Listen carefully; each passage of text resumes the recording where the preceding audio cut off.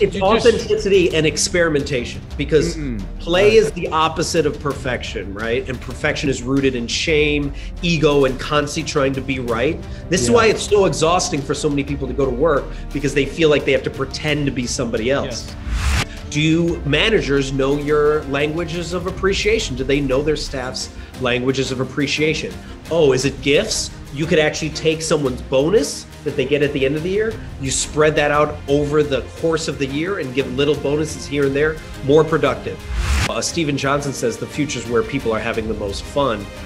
The organizations that people want to be a part of are the ones that are playing the most.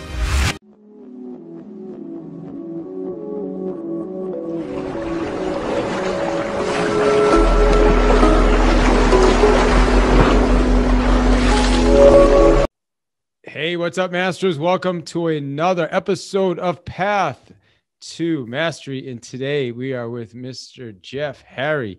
What's going on, Jeff Harry? What's up, David? Happy birthday, man. I'm excited. Let's do this. Thank you, sir. How did you get two first names, man? I don't know. My dad is Caribbean, and he went with Harry. Maybe he was going to call me Nigel, so I could have been gone with Nigel Harry. Nice. So I have three first names, Jeffrey, Christopher, Harry. So. Oh, my gosh. Good for you, man. That's awesome. All right, nice. You got the good look going, too, with the shaved head glasses. This is I'm just stealing from you, David. I'm just stealing it all from you. All right, good. Well, I heard you in Clubhouse last weekend, and your message super resonated. The play thing, as well as the inner critic, and that little hack you had, I thought was one of the best ever. DM'd you, and here we are. So I appreciate you popping on today. And, absolutely, man. I'm ready to play. Let's go. All right, cool. A little bit about you. I'll read your bio. Jeff Harry combines positive psychology and play to help teams, organizations create psychologically safe workplaces through play, and assist individuals in addressing their biggest challenges through embracing a play-oriented approach to work. Some of the topics he covers includes how to deal with toxicity in the workplace, how to address office politics, how to play with your inner critic, which is honest, like I said, that really triggered something with me, that little voice. How to help your staff rediscover their flow, how to navigate these uncertain times through play. For his work, Jeff was selected by BambooHR Engagedly as one of the top 100 HR influencers of 2020. Congratulations. His work has most recently been featured in New York Times, Mashable, Upworthy, and Shondaland. What is that? Shondaland. Yeah, Shondaland. All right, awesome. Well, hey, man, appreciate you doing this. We're also we were recording into Clubhouse. I just popped out for some reason, but we'll anyway go back in, and that's the least of my issues right now. So, hey, man, thanks for joining us. Absolutely, man. All right, that said, let's start off with play, man. Play in the workplace, flow. Why is that so? What has happened with play in the workplace, and why is that so important? So sure. So here, let me first define play. So play is any joyful act where you forget about time. Where you are fully in the moment, where there is no purpose, there is no result. You don't have anxiety about the future. You don't have regrets about the past. You are just fully in flow. And why is it important in the workplace? When staff are in flow, they're 500% more productive. On top of that, they also want to be there when they're doing their zone of genius or their ikigai. They're more likely, turnover is less, morale is boosted, productivity is boosted, all of these benefits. And then on top of that, Steven Johnson says the future is where people are having the most fun. The organizations that people want to be a part of are the ones that are playing the most. That's why TikTok was so popular last year. Netflix, Clubhouse, the reason why Clubhouse was so popular, people gravitate where fun is happening, right? Even if you look at Amazon back in 1999, the reason why it was so attractive to work for Jeff Bezos when he was paying nothing was because he was tackling the most interesting issues in the tech space at that moment in time. So we have to be aware of that, as well as the idea that now people are going back to the office a lot of people are thinking about whether they even want to go back to the office. 80% of people are saying right now that they don't want to go back to the office full time. So what are you doing as a leader to persuade people or incentivize people to come back to the office? How is it more enjoyable and more productive for them to be there? Because they've been at their house and been pretty productive at home. So you have to figure out, how am I bringing more play and fun into the workplace just to keep the staff that I have, especially Gen Zers? So let me ask, well, a couple of things popped up from that. So one, flow, you mentioned flow. Mm-hmm. When I hear flow, well, I don't know. You tell me, what does flow mean? I think of it as being present. Flow is, so in positive psychology, Dr. Csikszentmihalyi identified what flow was. And really what is actually happening when you are in flow is your prefrontal cortex, a part of it is actually shutting down. Your inner critic is shutting down. And you felt this way sometimes when you play sports and you can't hear that inner critic because you have to make decisions so quickly, right? So a prefrontal cortex, a part of it actually shuts down and you go through something called hypnofrontality.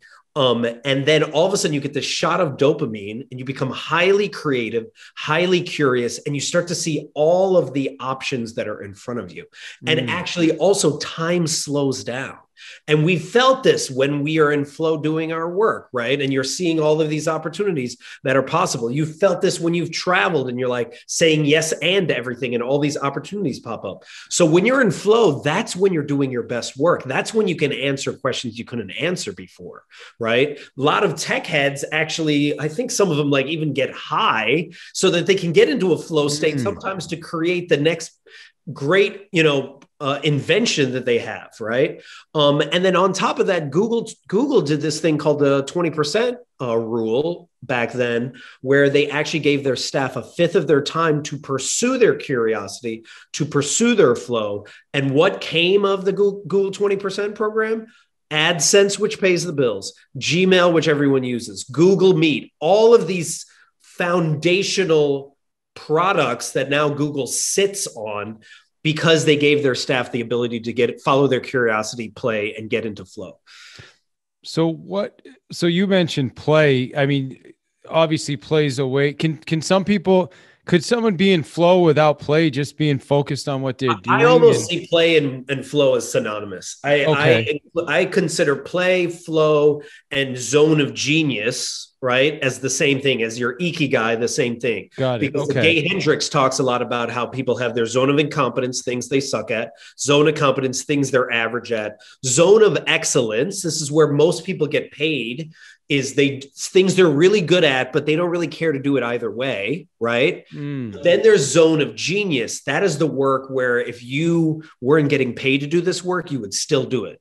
It's the work where you forget about time. And the more you can get your staff to do their zone of genius work, the more productive and the more they're going to push the envelope so that your company can be more successful. That's where all the innovation is, in the zone of genius. I want to talk a little bit about zone of genius. How does somebody know? It's funny when you look at my Clubhouse. You mentioned Clubhouse. When you look at my profile, it says my genius is audio, but it's also curiosity. How does somebody figure out what their zone of genius is? They figure it out by, if I asked you, what would you do at your job, even if I didn't pay you to do it? What's that work? Oh, well, actually nothing. I need to get paid to do all of my work. So then you're not doing your zone of genius. We got to identify what your zone of genius is. What is one of the most enjoyable things that you do? I talk to managers all the time and I'm like, what's your staff's zone of genius? I don't know. Why don't you ask them? What is the thing they love to do most at this job? Oh, I love to talk to clients. Okay, what percentage of time does your staff currently talk to clients, or this specific person talk to clients? They're only talking to them 15, 20% of their week. Wait a minute, but that's their zone of genius?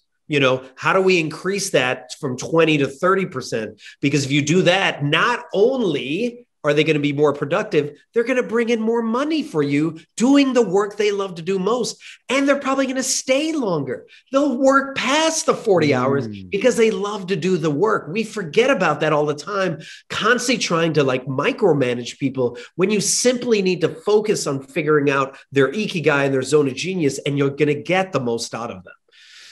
Yeah. Like for me, like I am horrible with like doing administrative work, paperwork, but there's like people that thrive on that, right? Like an executive assistant, like they're in a zone of genius, but for me, that's like torture. Right. So if you double down on the thing that you love to do, what do you love to do? I love talking to people. I love, just being in conversation, prospecting, doing this. Right. So if you're like, Clubhouse, talking, I love talking, man. Right. So my zone of genius is prospecting and talking to people. So everyone help me do more of that, because that's going to bring us more money, and take all of these organizational things, the tax stuff, the invoicing, all that stuff out of my way so that I can do my genius, because that is how we're going to be most successful. And when everyone's doing that, and you have a psychologically safe team where everyone's doing their zone of genius, that's when everything's operating on all cylinders. That's when you've seen that with teams when they're like in their flow, man. Like they're, when the Bulls are playing or the Celtics are, when MJ was playing, and you just saw the team, everyone was doing their thing, right?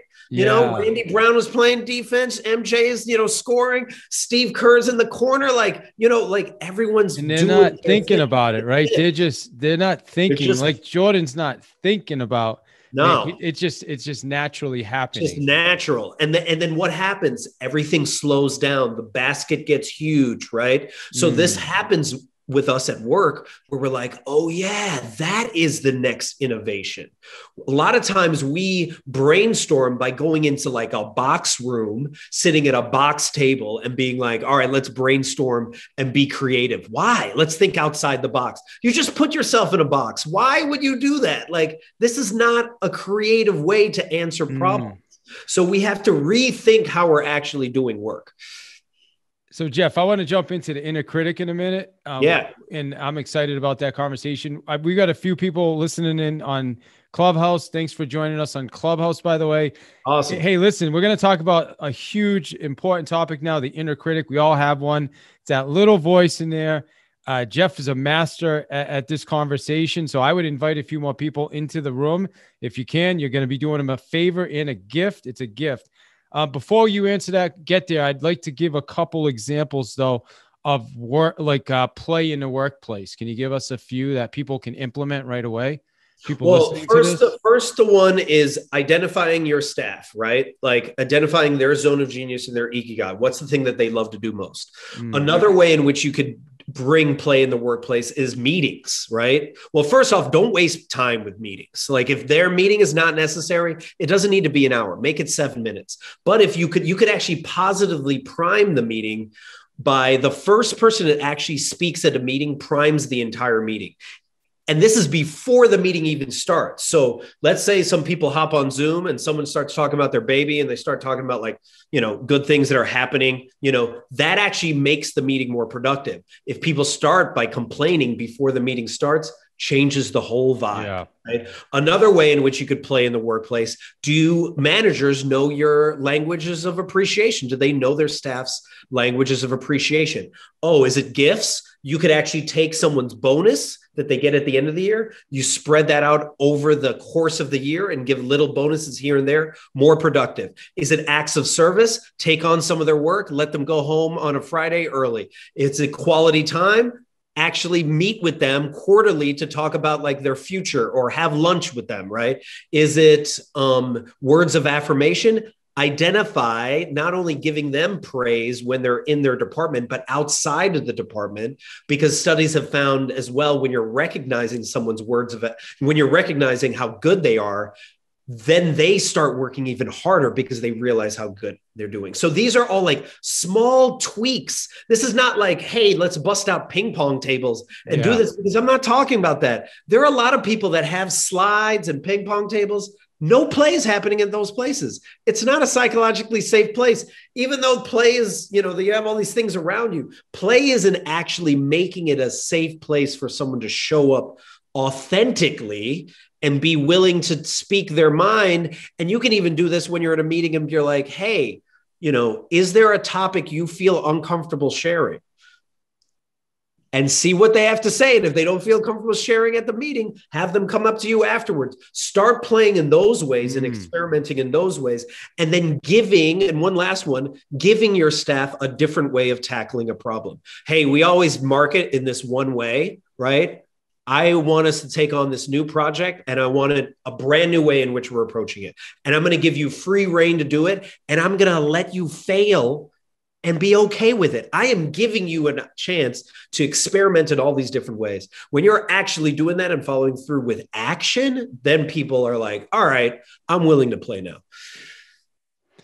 I love it. Sounds like an environment of a lot of authenticity and just everybody. I'm trying to think of the best. Yeah, it's authenticity and experimentation, because play is the opposite of perfection, right? And perfection is rooted in shame, ego, and constantly trying to be right. This is why it's so exhausting for so many people to go to work, because they feel like they have to pretend to be somebody else. Yes. But when you're playing and you're pursuing your curiosity and experimenting, like I think I mentioned this on Clubhouse last time, I had a former colleague that worked with the Mars rover. Her main goal was to fail on a regular basis. Yeah. Her job was to cause that Mars rover to fail as many times as possible. We need to be walking into the workplace willing to embrace failure, willing to embrace curiosity, so that we can actually create the next great invention.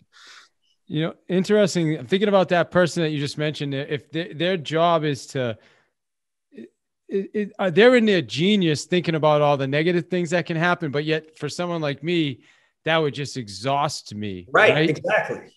So we have to figure out what people's strengths are. And that's what the manager's job is, right? Is move around those pieces. The manager's job is not to micromanage. It's not to tell people like, you need to do this work and make sure you get it done by this certain period of time. And you can do that, but that's not going to make them more productive. That's just going to make you really annoying.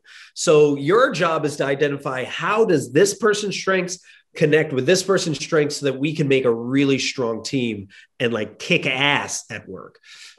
I love it. Let's talk about the inner critic now.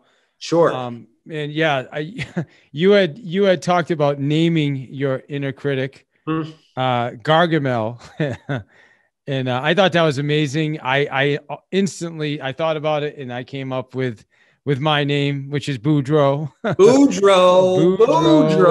Gargamel. Causing problems. So let's talk about the inner critic first. Like I mean, for people listening that may not, I'm guessing everybody. Everyone knows it. Let's break it down, right? So first off, let's understand that you have your rational mind and you have your intuition. These are separate parts of your brain. Your rational mind's main goal is to keep you alive. That's it. It's just designed to, for survival.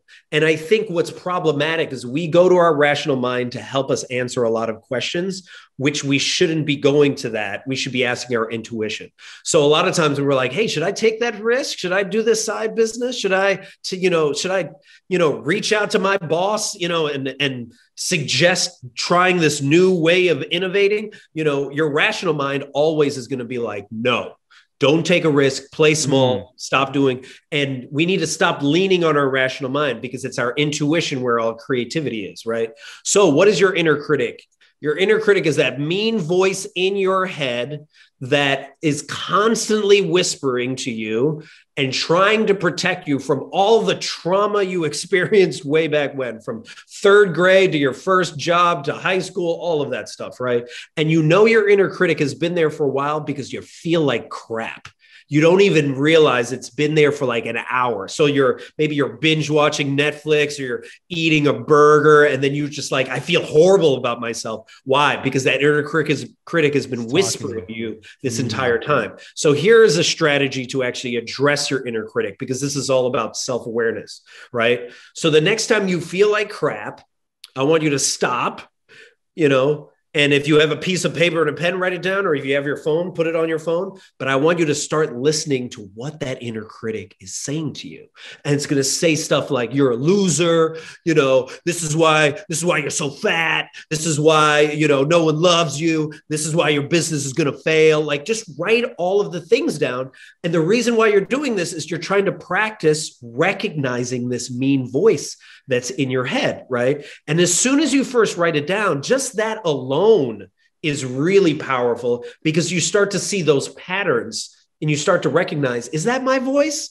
And then you ask yourself, who is speaking? Like, who's the person telling me I'm a loser? So you start to think about, what does this person look like? What does this character sound like? And I use the word character on purpose, because what you're trying to do is you're trying to separate it from you. It's a voice from the past. It's some trauma person. Yeah. It could be like some bully from third grade. It could be your aunt and uncle that's shitting on you. It could be that first horrible boss. It could be a combination of all of them. It could be a cartoon character. In my case, as David has said earlier, mine is Gargamel. Gargamel's main job is to suck the life force and the joy out of everything that I'm doing. So Gargamel's always telling me, Jeff, you're full of BS. You're going to be broke. You're doing well right now, but you're not going to do well later. No one loves you. And then what I can do, because I've now identified that Gargamel is a separate entity from me, right? It's just trauma-filled third grade voice in my head. I can turn to Gargamel and be like, actually, Gargamel, I'm doing really well. Actually, I'm surrounded by people that love me. Actually, my business is doing phenomenal. Look at that. I'm even talking to David right now. Like, things are doing well. I'm doing well, man. And when you say that to that inner critic, you're not saying it with anger, and you're not trying to quiet it, because never try to quiet your inner critic, because it gets louder the more you try to silence it. But the more you are able to acknowledge it, that is super powerful, because then all of a sudden it's like, you're like, oh, thank you for warning me. I appreciate that. But that is a worry that actually is not relevant anymore. I don't really need, I'm not worried about that. The other thing you can do, and I don't think I mentioned this on Clubhouse, is you can also, another great way is you could actually text your friends when Boudreaux shows up. So you could be like, yo, Boudreaux just showed up.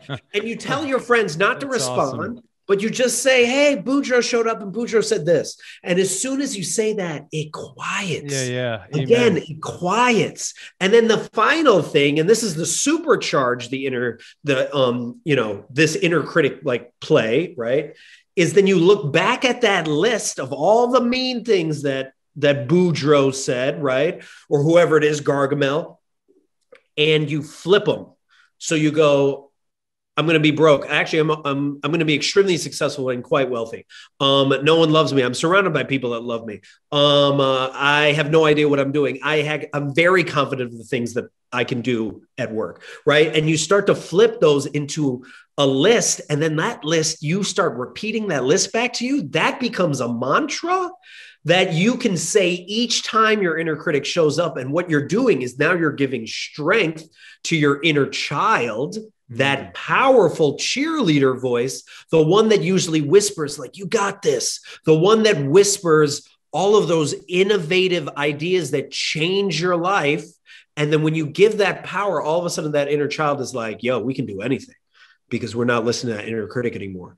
And again, this is about, I was just talking to someone on another podcast about, don't focus on time management. This is energy management.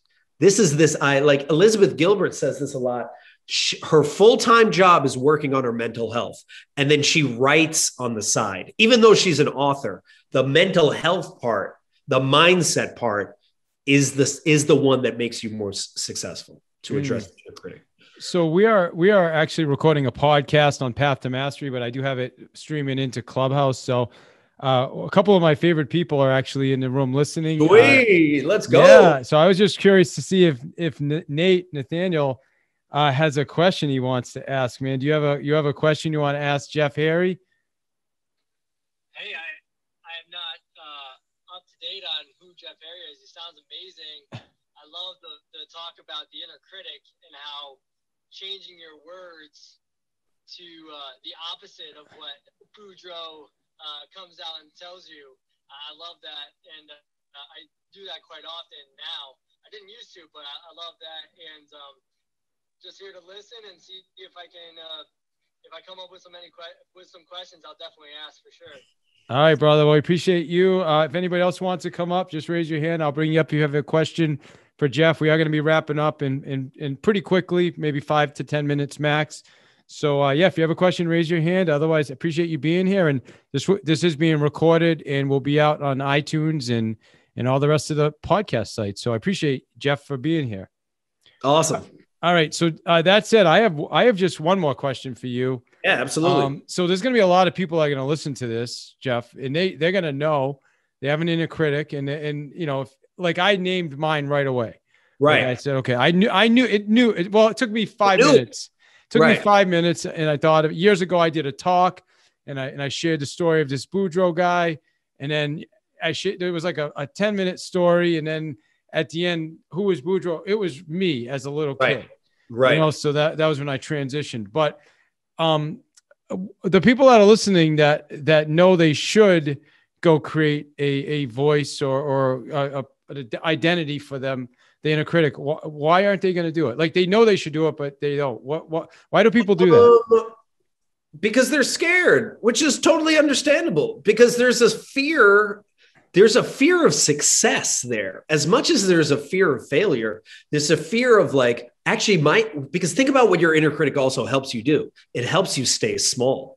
It helps you not take that next risk. It helps you like, you know, be like, hey, instead of me pursuing the thing that I've always wanted to pursue, let me just binge watch one more season of whatever show I'm watching. Right. So it helps you in that way to like stay like mini. Right. And we have to also realize that you have multiple inner critics. As I was running a workshop once and someone was like, I have a board of directors of inner critics. Yeah. Like you have Boudreaux, but then there are some deeper ones each level, right? But that inner critic is what is preventing you actually from getting to that zone of genius. It's preventing you from being your full self. So the more we're actually able to give that love and attention, right? And not like, listen, what is it? Viola Davis talks about how you either claim who you are or you end up chasing your worth for the rest of your life. How many people do you know chasing their worth? Why are they chasing their worth? Because they listen to their inner critic, right? They hop on Instagram and they compare themselves to everyone else. Instead of hopping on Instagram, you can still do social media, but instead of hopping on Instagram, creating some really great content and then getting off of it because it's you know, or doing the same thing on LinkedIn, we start comparing ourselves because that's what we like to do. But because that's what the inner critic wants. The inner critic wants you to feel small. It wants you to remain like you're 13 or 14 years old. But the more we're able to give it love and be like, hey, I want to create something amazing, but I can't create something amazing, Boudreaux, until you get quiet and I can listen to, you know, my inner superhero over here that's constantly trying to tell me about the next innovation I need to be doing in the world. So can you just calm down for a little bit so that we can do our thing? So, well, I don't know that Boudreaux's ever going to go away, though.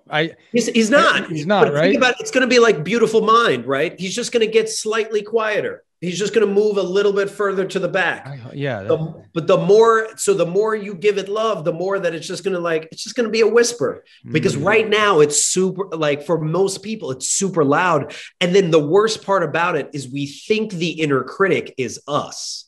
We think that mean voice is us. So instead of saying like, Boudreaux is telling me that I'm horrible or I'm lazy, I believe I'm lazy.